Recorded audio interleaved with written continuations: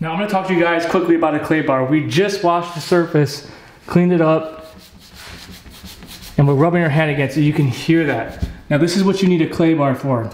You spray the surface, you rub it up against the paint, and yes, you need to do this before you polish your paint. Absolutely crucial, because what's going to happen is all this contaminant is just going to shoot up into the pad and it's going to cause more scouring. Now, there's a bunch of little tiny black marks. That's okay. I'm going to show you guys what's hidden on this paint surface. You can't see it, and that's what's most dangerous about it if you're going to polish your car.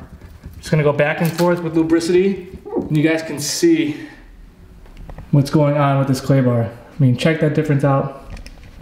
I mean, you can see the white from the brown. And this is a little bit crazy, but I mean, that's why you got to always check what's on your car before you polish it.